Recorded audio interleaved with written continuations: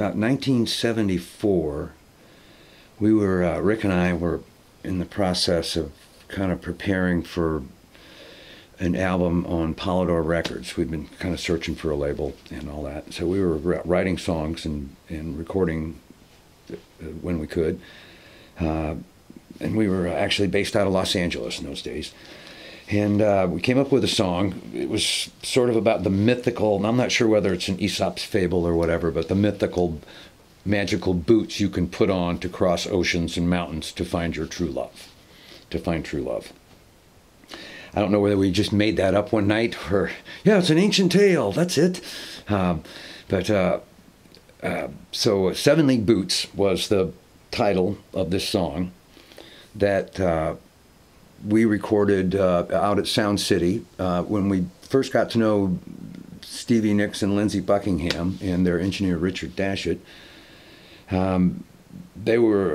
this was during the Buckingham Nicks period, and Buckingham Nicks had just been thrown off Polydor, and why we'll never know, but Polydor just didn't know what to do with a group like Buckingham Nicks.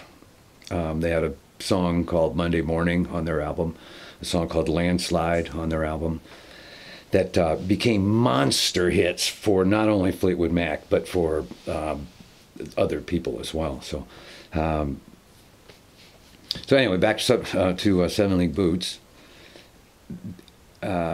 We cut the song at Sound City and made a really nice recording of it with the Curtis Brothers singing it, and Stevie and Patty and I did the background vocals. So on the demo, Stevie Nicks is on it, and Tom's playing the solo on it. And when we finally made the Polydor album, we did not include it for unbeknownst reasons. I don't really remember why not. And I remember when we had the album playing party, there were a lot of people there. And there was a friend of Lindsay's, one of these really rich cocaine-y people, you know, with a $5,000 suit and all that. And he was like poking me in the chest saying, "You guys are nuts. You should have put that song on the album." And I go, "No, we're not nuts, you know. It didn't belong there, you know." So it was one of those things. Everybody in LA has an opinion, and this guy had his. Of course, he also had all the blow too, so I guess. That's probably why he was at the party. But I never had met him before, so I don't know who he was really. But still, that kind of impressed me that this guy thought, you know, we were stupid not to put that song on the Polydor album. However, the story, the plot thickens. So about 5 or 6 years later, Stephen Stills was on tour with Crosby, Stills and Nash in Europe. And our good friend and publisher, Ken Weiss, was kind of hanging with Stephen and driving him around. They rented a great big gigantic Mercedes and kind of split off from the tour bus group, and we're going through the Alps. And Kenny had a tape of some Curtis Brothers songs and was just playing, you know, this cassette in the car with Stephen. And Stephen heard Seven League Boots and inquired, "What the heck is that? You know, I really like that." He says, "Ask him if I can, you know, play with that, you know." So since it was kind of a throwaway song for us, we said, sure, you know.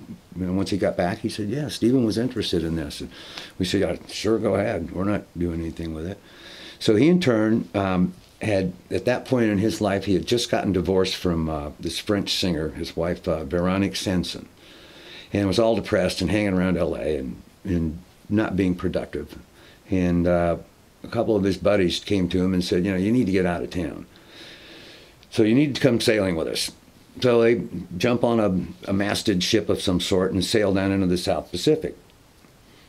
And when he gets back, he's got these lyrics that he's not quite sure what to do with. He puts the two and two together, and therefore all the sailing jargon in the song, and pretty much puts the song together.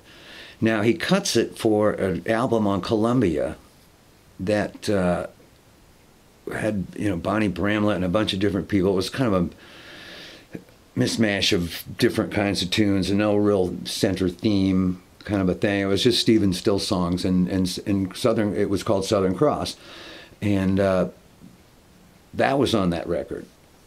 But that record never got released, and for reasons, for whatever reason, and Stephen got together with Graham and David and started working on an album called Daylight Again.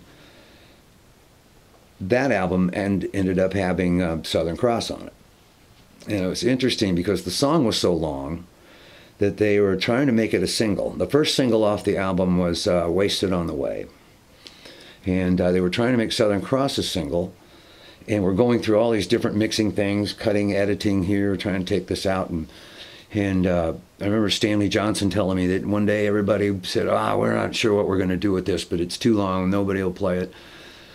So everybody went to lunch, and Stanley said, I just went over and just went, well, look, just fade it right here. And when they got back from lunch, he played them the fade that he had done, and they all just said, that's it, that's it. So that became the second single. I think it went to like 18 on the charts that year. It was like November of '82, something like that. And, you know, you never know about a song, whether it's going to be a classic or get a lot of airplay or not, and you just never know, because Crosby, Stills and Nash have had a lot of songs that came out and sounded good, but don't get the kind of rotation airplay that Southern Cross, Wasted on the Way, Carry On, some of those songs. So anyway, that was history until the 90s when Jimmy Buffett cut the song. I got a call from somebody one night late, and they were at a concert in Knoxville, Tennessee. And they said, Curtis, you're never going to believe this. And he holds up his phone, and I'm hearing Southern Cross on the other end. I go, well, what's that? He says, I'm at a Jimmy Buffett concert. And Buffett, I guess in his shows, would do all his own material except for 3 songs. And Brown Eyed Girl was one of the songs that they would do that were not Jimmy Buffett songs. And apparently he replaced Brown Eyed Girl with Southern Cross, and actually put it on a live album called Tuesdays, Thursdays, and Saturdays, which is what their tour schedule is.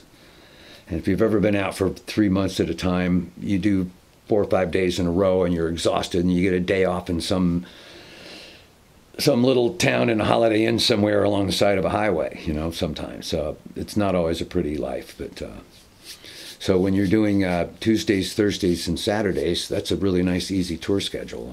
And of course, Buffett can pull that off. So anyway, that's the story of Southern Cross, and I guess I'm going to have to stick to it. So.